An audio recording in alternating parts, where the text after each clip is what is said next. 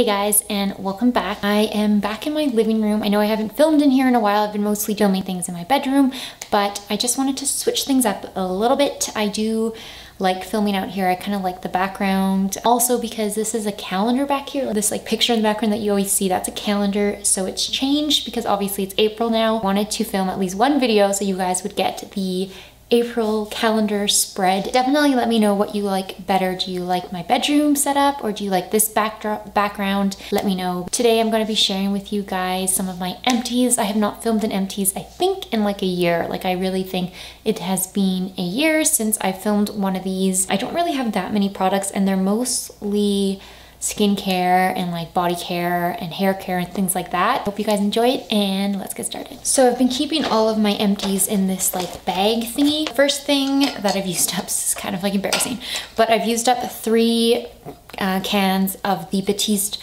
Dry Shampoo. I basically live off dry shampoo. If you ever meet me, you'll know that I rarely wash my hair. It's kind of gross, but like I don't like washing my hair, and this is my favorite affordable dry shampoo. I have 3 different flavors because I like trying the different scents. This one is the lotus one. I can't remember what this smells like. It smells pretty fresh. I really like this one. This is a tropical scent. It smells like coconut. And then this was the floral and fruity blush scent, which is also really nice. So these are like go-tos for me. I love these and I want to keep repurchasing these, obviously. So some skincare things that I have used up. This is actually not quite finished yet, like a little bit left, so I just wanted to include it because it's basically finished and I'm just going to use up the rest and then it's going to go in the trash. This is the Bioderma makeup removing micellar water. It's basically just a makeup remover. I really like this. It doesn't irritate my skin. It also removes all of my makeup. I do really like these. I will repurchase it, but I feel like I want to try something new. Like I want to try a cleansing oil. Melissa Alator on YouTube. Is it Alatorre or Alator? I don't know, but Melissa on YouTube, she uses the simple cleansing oil, but I haven't been able to find that one in Canada yet. So if you have any suggestions that are affordable, please let me know because I kind of want to test out something new. I do like this. I'll definitely keep buying this as my makeup remover, but if you guys have any suggestions for cleansing oils, let me know. I've also gone through the Body Shop Tea Tree Skin Clearing Mattifying Toner.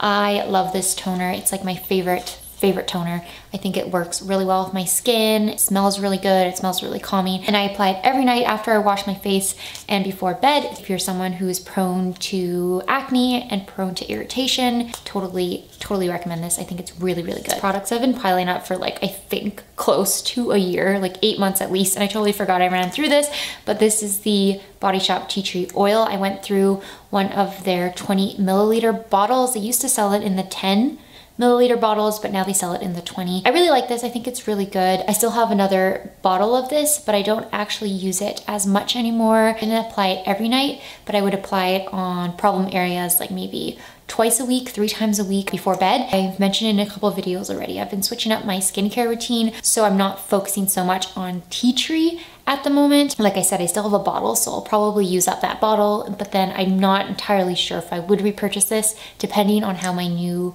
ordinary products work out for me. Oh my god.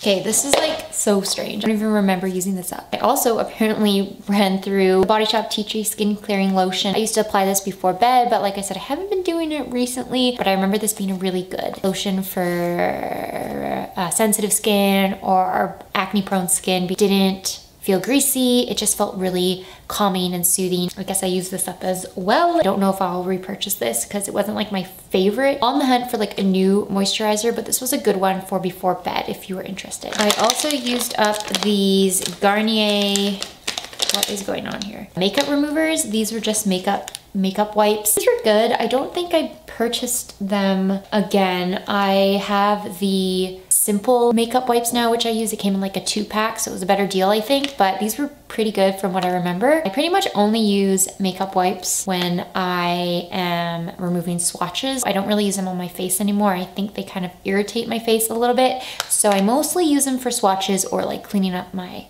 under eye shadow. I think these ones were pretty good from what I remember, and I think they're meant for like, yeah, they're meant for sensitive skin. I always recommend you get, if you're someone who's prone to breakouts and things like that, always try and reach for things that are sensitive. At least that's my my motto. I have a secret deodorant in here. I honestly spend very little time thinking about what deodorant I'm using. Right now I am using the Dove brand deodorants, which I actually like a lot.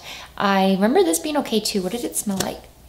Oh, it smelled like baby powder. This was a good one. I love the smell of baby powder. I don't know why I bought the 2 Dove ones that do not smell like baby powder, but yes, I did use up a deodorant. Back in December, I actually went through this like teeth whitening phase. I tried to whiten these babies because they were so yellow. I drink a ton of coffee. Like, I'm very much a coffee addict and I really need to cut down. But anyways, I had really, really yellow teeth, and I think now, I mean, they're still kind of yellow. You can just look back at like older videos and stuff to see how yellow they were. I think they're still kind of yellow, but they are better than they were. And I don't know if you guys want a full video on how I keep my teeth white or sort of white. Let me know if you would be interested in that. But here are some of the products that I've used up. I actually bought the Crest 3D White Professional Effects white strips. They came in a pack of 20 and I applied top and bottom. I do think they worked. Like, my teeth definitely looked whiter. I feel a little bit more confident and less self-conscious about them.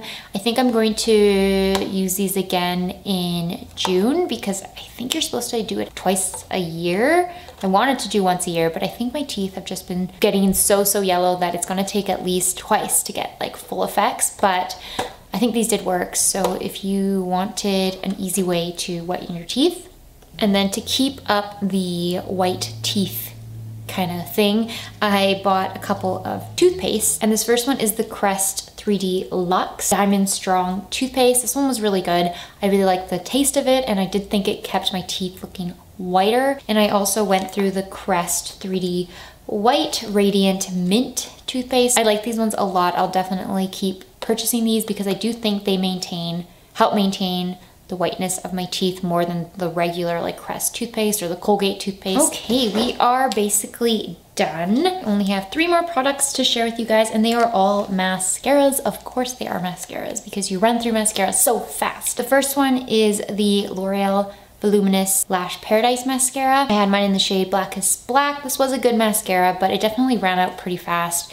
And I don't remember it being the cheapest mascara on the market, so I don't think I'm gonna repurchase it unless I really cannot find a better mascara, but I'm always like interested in trying new mascaras rather than repurchasing the same one over and over again. If I find nothing better, then I will probably just repurchase this one if it's on sale. I also ran out of the Wet n Wild Lash Renegade mascara. This one was the one with the really strange wand. It had like a ball at the top of it. At first I didn't like it. It started to grow on me. Again, I don't think I'd repurchase it, but it was good. And then the last mascara and also the last product in this Empties video is the CoverGirl Supersizer Fibres mascara. This one was also really good. I remember I did a video, like a full video dedicated to this mascara. It definitely made my lashes really long and really fluttery. It really volumized them and also lengthened them.